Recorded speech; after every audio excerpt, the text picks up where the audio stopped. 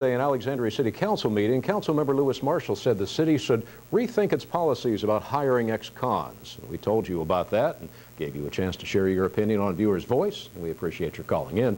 But right now, the city of Alexandria has more than 200 vacant jobs, including sanitation and utility workers. Mayor Jacques Roy and the council agree those positions need to be filled sooner rather than later. And Mayor Roy says change is coming.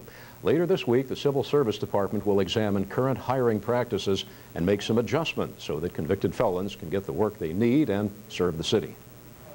I wouldn't advocate putting a sex offender or a rapist in the council office, for example, where we have 3 ladies that work there. Wouldn't want to see an embezzler working in finance.